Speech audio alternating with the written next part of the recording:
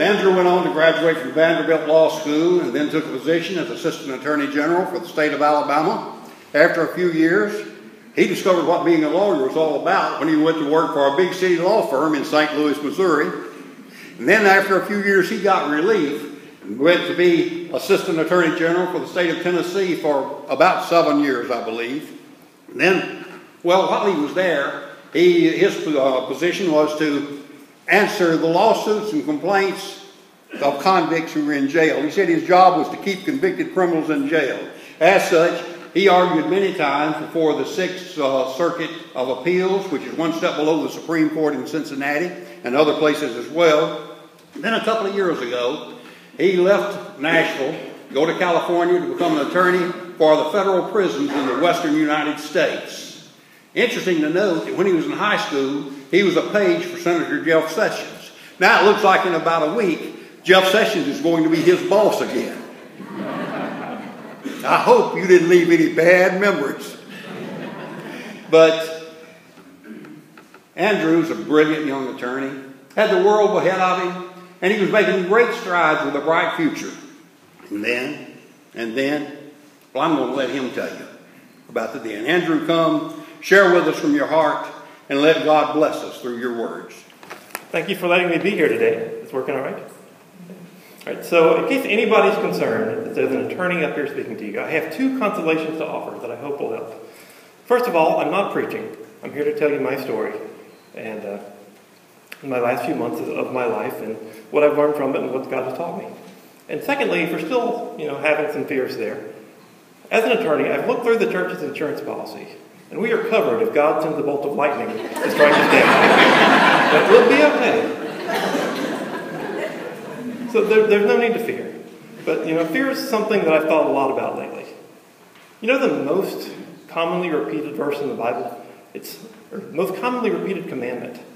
It's some version of the phrase, do not fear. It's almost as if God knew this might be an issue for some of us. I can tell you it has been for me. It all started in late October. I was at work one day when suddenly my left eye started to go out. I was having very blurry vision that got worse throughout the day. So I went to the eye doctor and said, hey, what's going on? And at the time he told me, oh, well, you just got some fluid behind your eye. It'll resolve on its own. It'll take about a month. It was right before Halloween, so I got to wear the patch and be a pirate, and nobody knew the difference. It was all going reasonably well. But he did tell me, well, you should probably see a specialist just to sort of monitor your progress. So I went into the specialist appointment, honestly kind of annoyed that I even had to go, because I was low on leave time at work. It was taking away from my ability to get things done. I had some deadlines, and I have to pay for the specialist visit, and I knew that I would have to have my eyes dilated, so my wife had to take off work. It was just kind of a life inconvenience, and I showed up ready to tell the specialist that they really ought to have some cure for people with fluid behind their eye, and they could get better overnight without having to wait through a month. But, the visit wasn't exactly what I expected. I went and the doctor examined me and said, there's actually nothing wrong with your eye. So if you can't see, it's something between your brain and your eye, something in your brain canal, and there are two likely alternatives. It's either a brain tumor or multiple sclerosis. So the doctor had me go for an emergency MRI right down the hallway, and they had this moment of thinking, well, that's crazy. I ran a half marathon a few weeks ago. It can't be multiple sclerosis. I'm doing fine. And a brain tumor, I haven't had any symptoms. And, how do I even know to trust this doctor rather than the first one, who said it was just fluid? But hesitantly, I decided I'll do the MRI and get it over with. And I did that, and after a series of tests that followed, it turned out I didn't have a brain tumor. I did have multiple sclerosis. So on November 10th, I was diagnosed, and I didn't know a lot about multiple sclerosis. I had a vision in my head of a wheelchair-bound patient whose muscles had atrophied and were unable to take care of themselves. I had that picture in my head, and I began to fear. I researched it, and I began to fear a little more. I read about some of the things that go along with the disease, how it's a progressive nerve disease where your body begins to attack your own nerves. As a result, MS patients tend to lose function in their arms and their legs. They tend to have brain mass deteriorate, and over the course of time it can leave people paralyzed, it can leave people constantly rotating between extreme sweats and killing cold, constant fatigue, and for some people it can eventually end up interrupting their bladder function and their bowel function. You don't have to worry today, there's no bubbles down here. I have not progressed to that point yet. All is good. But nonetheless, as I read about the symptoms, I began to fear. I began to think about life with MS. What if I'm paralyzed? What if I soon can't walk? What if I become a burden to the people around me? What if I can't earn a living anymore? How will I continue to pay my bills? As I began to think through, and your mind wanders towards the worst case, I began to process and talk to God a lot about what was going on. And I'm not one of those people who often, every time I pray, feels like I hear God speak back to me. But this one time I did. I felt, as I was going through, asking God, among other things, what was to come next. I prayed one thing. I prayed, okay, if I have to have this, God, don't waste it. Use me somehow to make a difference in life. In somebody's world, use this disease to impact somebody in a positive way. And I felt like God answered back very quickly. Well, that's up to you. And it struck me again. Maybe I don't have to fear. You know why? Because had you asked me 2 years ago, what's your biggest fear in life? It wouldn't have been that someday I wouldn't be able to walk, that someday I would have trouble using my left leg, or that I would sweat through my sheets every night. It wouldn't even be that I would someday not be able to control my bladder function, although I still really hope that doesn't happen. It would be that at the end of my life, I wouldn't have made a difference. My biggest fear would have been that when I got to heaven, God wouldn't say, well done, my good and faithful servant, because I had not used my life in a positive way. And I felt like God told me, you have the power to make sure that doesn't happen now. Amen. It struck me then that, I don't have to fear. Because anything that I could be afraid of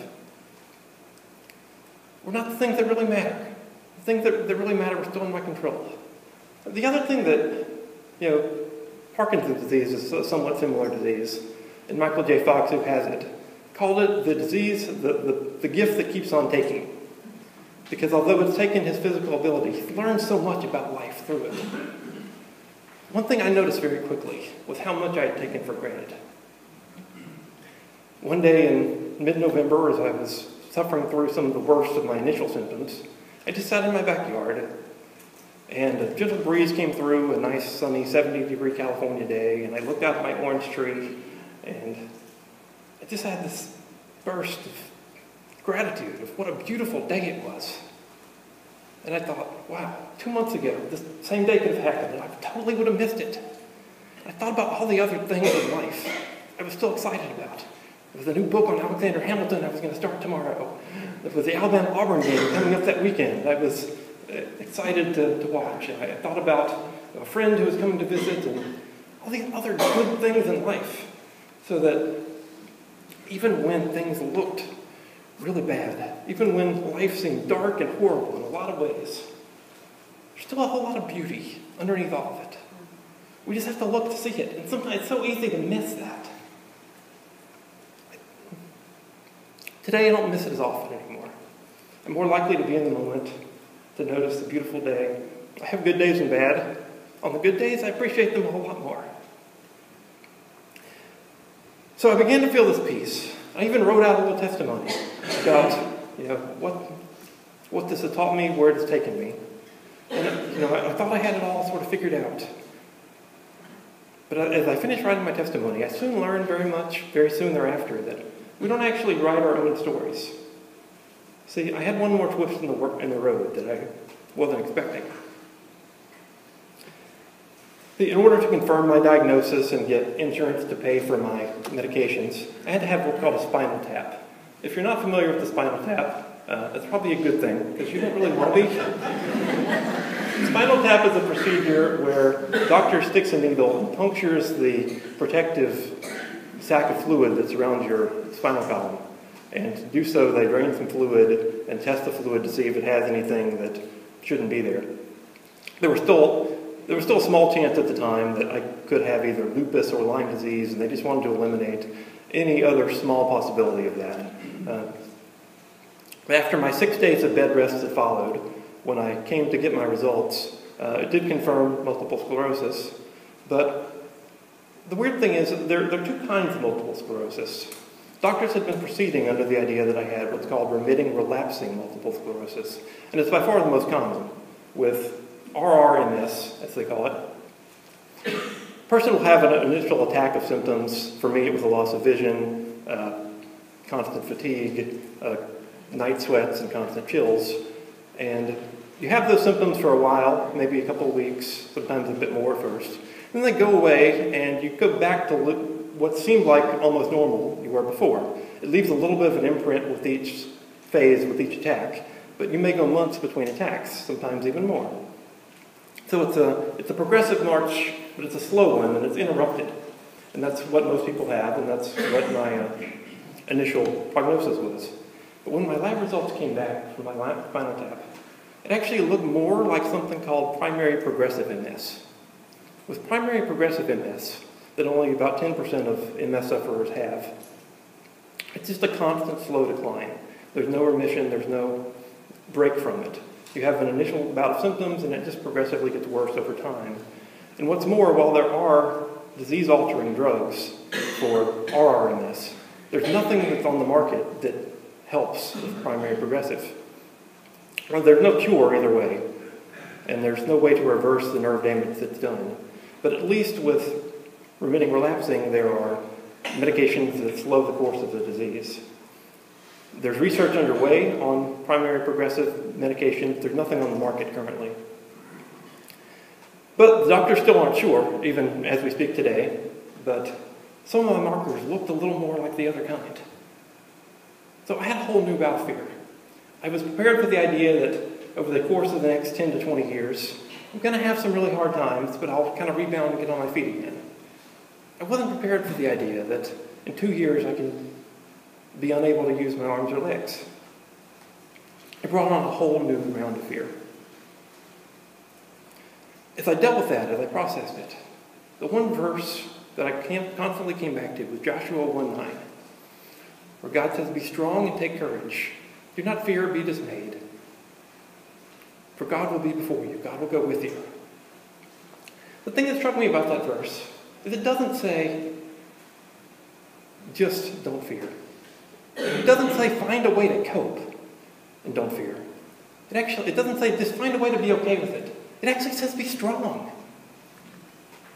It's so much harder. Why did God give us this command? And how do we do it? Well, there has to be a way, or it wouldn't have been part of the command. How do you be strong in the midst of what seemed like unspeakable tragedy? Well,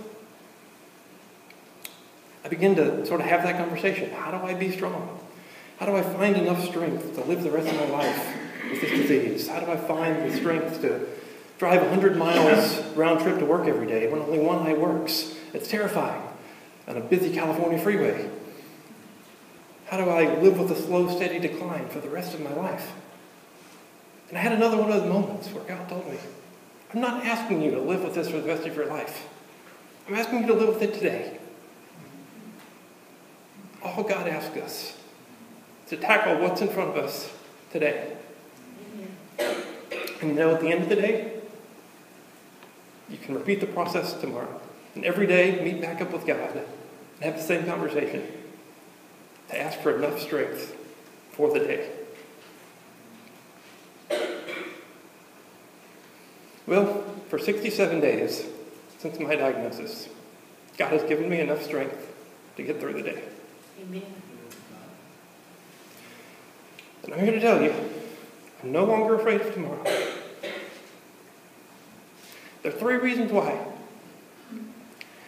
First, and maybe you've got some fear too. Maybe there's something in your life that you'd rather not be there, that you're not sure how in the long term you're going to deal with. Well, again, you don't have to deal with it in the long term yet. We don't live in the future. Every single moment of our lives are spent in the present, right now. And guess what? You're here. You've made it this far. Whatever you made it through yesterday, you can make it through today. God's willing to give you enough strength to make it one day at a time. Secondly, we don't know what the future holds. In 2 years, I could be in a wheelchair. In 2 years, I could be in a remission and have not had a single relapse. I don't know. We don't know what's in front of us either. Even if we know what our destination may be down the road, we don't know what the destination is going to look like when you've been there. Has there ever been a restaurant you were really excited about going to, and you're anxious to get there, or a vacation you want to take, and you know exactly where you're going, but you don't really know what the experience is until you show up? The restaurant may be better than expected, it may be worse. All you kind of know is what you can see on the internet, but in real life, even the circumstances we envision, we don't know what actually the day-to-day process of being in it is going to look like. People keep telling me, I don't know how you have the strength to do this. I say, I'm here. What choice do I have? When you're in a situation, you have so much more strength than you know. Because forward is the only way we can go in life. Amen.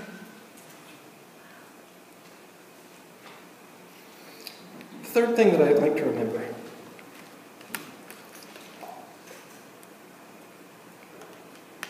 is that what good does worrying about the future actually do? Anybody have any ideas? Because I haven't come up with any. I know that every time I've researched forums or blogs with people talking about their MS, the people who write on these things, the worst cases and the people who've had the worst set of symptoms. And I've had this paralyzing fear right afterwards every time to think, that could be me someday. What if I'm that person who can't get out of bed? There's a million people who don't have that. So why do I want to ruin my now by worrying about a future that may or may not come? And Jesus said, who can add 1 foot to their height by worrying about that? For me, he might have said, who can add 1 foot to your eyesight? Or who can change their type of MS? And by the way, my eyesight has come back about 80%, so I can see most of you. I couldn't recognize you, but I can see their bodies here.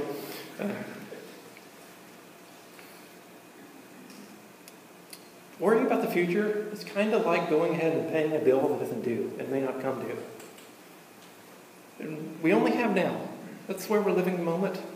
I'd rather use that time on whatever is productive and whatever I'm really passionate about at this moment and spend it worrying about something that may or may not happen in the future. One of the things that I've also found that helps to get over any kind of paralyzing fear you may have going on in life, or any time when you just feel like the world's kind of broken down around you. There's got to be still something you're passionate about. There's got to be some cause that motivates you, some purpose that you feel deep inside your spirit. If you work towards that, the other things kind of fade away.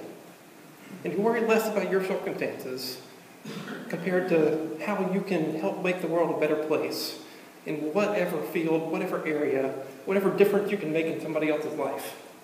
When you do that, you become a lot less worried about what's going on with you and yourself.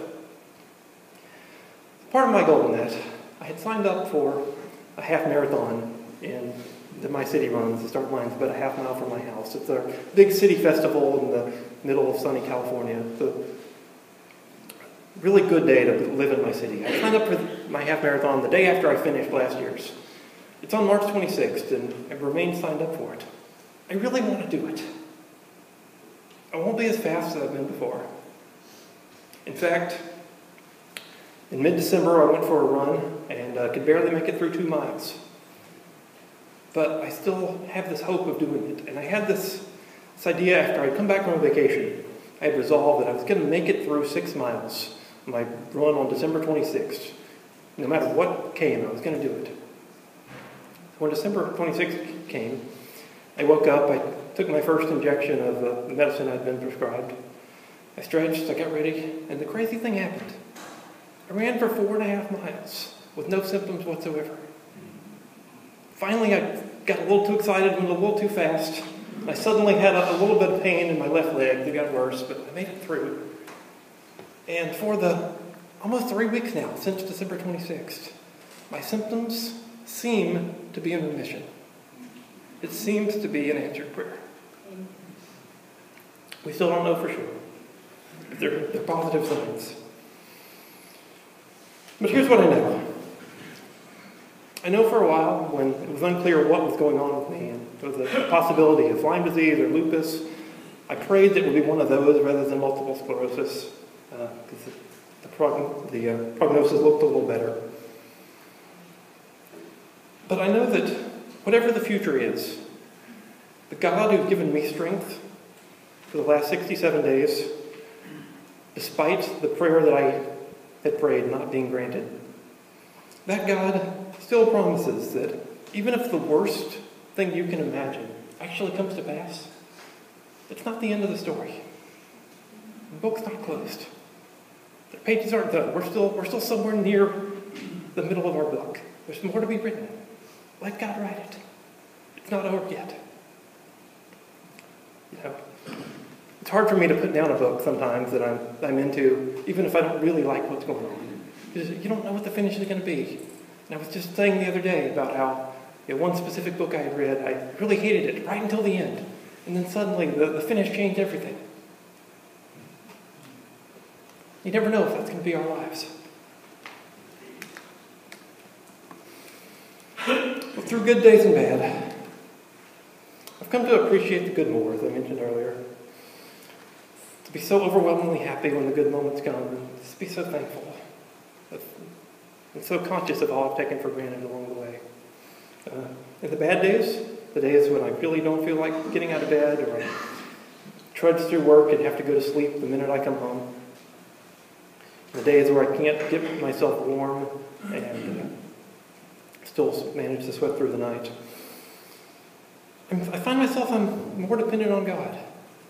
And I find that I'm more focused on the things that are most important. The biggest priorities in life become what's absolutely urgent, and the details kind of fade away. And I wouldn't have signed up for this disease, but on balance, it's not so bad to be more thankful on good days, and more focused on the things that really matter, even on the bad ones. It's not a horrible deal.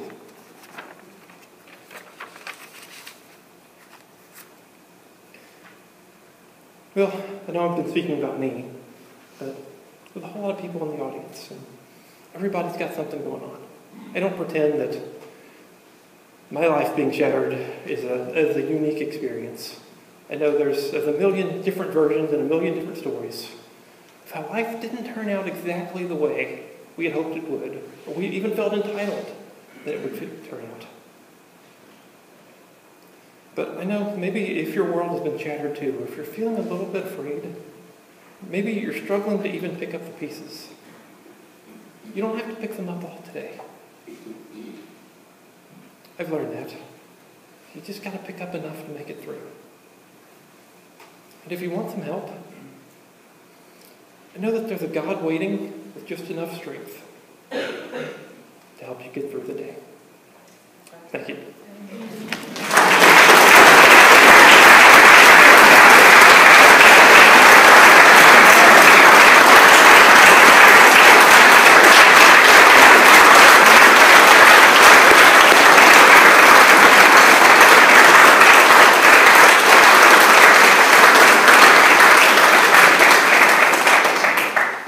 Andrew's on a journey that God began before he was formed in the womb, like all of us.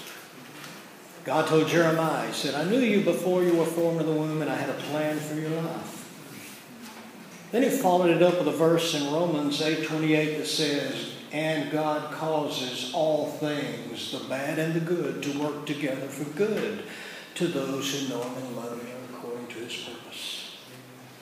Andrew, the journey is a rolling. Let me remind everybody else, too. Do you know how far each of us are, no matter how young or how old we are, from eternity? One heartbeat. Life is flying by. I don't know about you, but I wrote 2010 on a check the other day. I didn't realize how fast it was going. We're going to have a prayer here in just a moment for Andrew and all those that would like to stick around for just a moment and actually come up here and lay hands on him.